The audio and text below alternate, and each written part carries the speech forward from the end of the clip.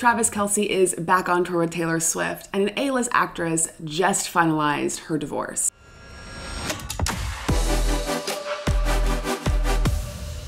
Hi, welcome back to A Quick Look, a pop culture show where I'll be taking you through the biggest headlines, entertainment, and current events.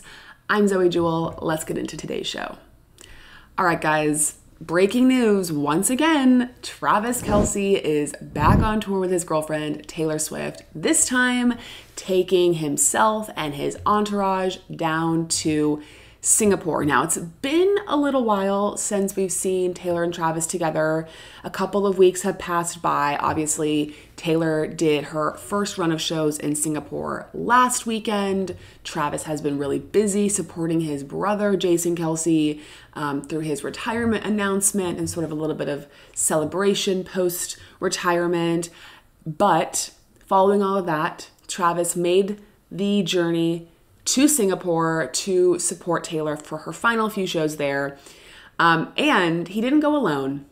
He once again brought his pals, brought his friends. He also brought his managers with him to the show, which is funny, I think. I mean, I'm assuming that they're probably friends, but it is a little bit, he just was like, yep, who wants to come? Let's all make the trek over to Singapore and we'll have a great time. I really admire the fact that Travis Kelce he's basically collecting international Taylor Swift shows like Infinity Stones. He went to Argentina for his first show. Then he goes to Australia. Now he's in Singapore. He's probably, obviously, I'm assuming, going to go with her when she does her whole European tour. Probably not for all of it, but he'll be going to a number of shows there before he even sees one Eras tour in the States. This guy is going to be so well traveled by the end of 2024. His passport is going to be like completely full with all the places he's going and concerts he's seeing. And I kind of love this for him because I don't know how much of a traveler Travis Kelce is. I don't know how much he traveled before dating Taylor Swift. But I have to imagine that because of his schedule too, he probably doesn't get to like go out of the country very often or go see the world. And it's kind of fun that he is now getting to go see these places that he's probably never been to, thanks to his girlfriend playing these massive, massive shows in all these different countries. So that's a lot of fun. But yeah, I loved the videos. This time around, Travis was not in the VIP tent. They were almost in like a suite, kind of like how where Taylor would sit for Chiefs games. It kind of looked like that's where Travis and his friends were for the concert, probably because I think there was like 5 or 6 of them. I don't know the exact number, but there was a good number of them. And so they probably wanted some space to kind of, spread out. And because those VIP tents are not the most spacious all the time. But a lot of people, whenever Travis is at a show, Swifties are always really curious to see what surprise songs Taylor sings, because they always feel like they have a little nod to Travis whenever he's in the audience. For example, for his first show, she sang Endgame, which people have already kind of determined is like the Travis and Taylor theme song. And all the lights in the stadium, all the wristband lights turned red and yellow for Chiefs colors. And so anyway, since then, everyone's always like, what are the surprise songs going to be? Well, Taylor is on this mashup kick. For her surprise songs, for those who don't know, she typically sings two different songs every single show that are not in the set list. And she does one on the guitar and one on the piano. Well, now, since she's kind of gotten back on tour, she's decided to start mashing up songs together, which has been very fun. People love to see what she decides to put together. It's a great time. Okay, well, let's discuss these surprise songs. So the first one she does is Sparks Fly mixed with Goldrush, which I'm obsessed with both of those songs, love them so much, but also the theme, right? What's the theme of these two being put together? Well, Sparks Fly and Goldrush are all about like the first feelings of falling in love with someone and like the kind of high that you feel when you first fall in love. So I mean, that definitely could be a Travis Kelce nod. The second, though, is False God mixed with, and I'm not even sure if I'm allowed to say this, but Slut.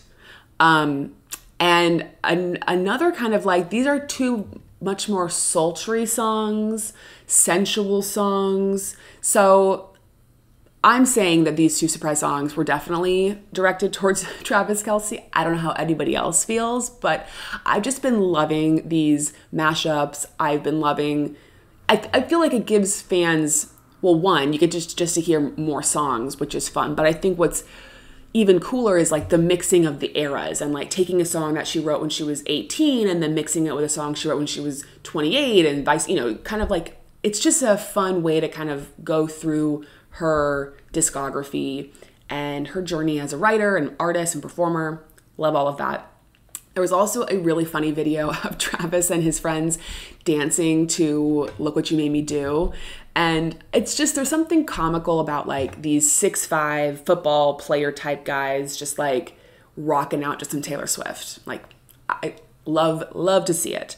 And then of course, as always, when Travis is in the audience, she's saying, Karma's the guy on the Chiefs, and I am once again asking Taylor Swift to just permanently change the lyrics for good. I think everyone wants to hear Karma's the guy on the Chiefs. It fits, it works. Permanent change, please. Thank you.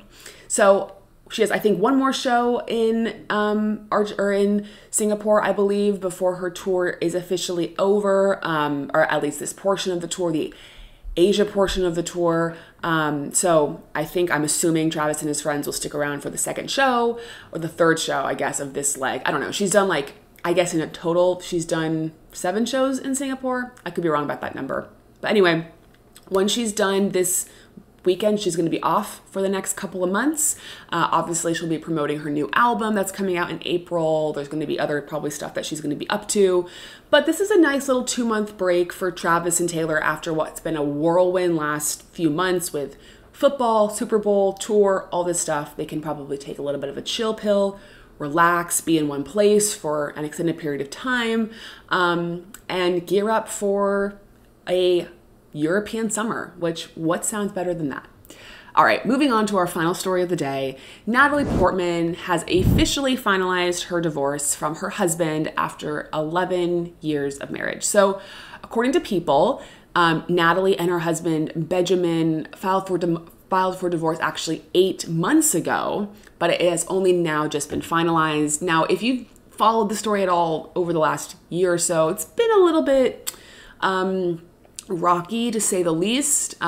This divorce comes about a year after there were a lot of reports that Benjamin had actually cheated on Natalie and was having an affair, which then led to them having a separation and now obviously finalizing their divorce, which is sad, bummer. Never want to see anybody get divorced, especially after 11 years together, married. I mean, that's a long time. They actually met, for those who don't know, they actually met while Natalie was filming Black Swan. He is a choreographer, and so he was working with her because obviously she had to learn how to do ballet for that film. So he was working with her while they were filming that. They've been together ever since. They have 2 kids. And actually, Natalie sort of addressed the speculation and the affair stuff in Vanity Fair, I believe like a month or 2 ago, saying, quote, "It's terrible and I have no desire to contribute to it," close quote. So here's to Natalie moving on to bigger and better things. I'm sure she will be just fine. But yeah, another Hollywood marriage bites the dust.